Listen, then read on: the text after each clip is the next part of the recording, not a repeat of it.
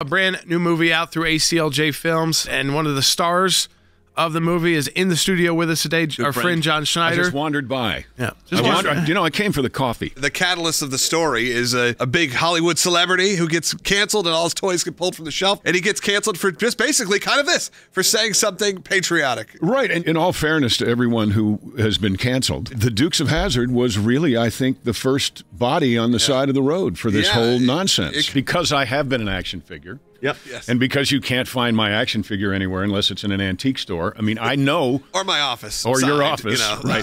Right. I know what that feels like. I mean, I really do. It's fun and it's entertaining and it's thought-provoking and it's beautiful and it's all those things. But one thing it's not is it doesn't hit an audience over the head and say, you must agree with us. Right. If that speaks to you, then that's wonderful. If it doesn't, then that's okay. And I don't know where that went. I don't know where all of a sudden people had to be this or that.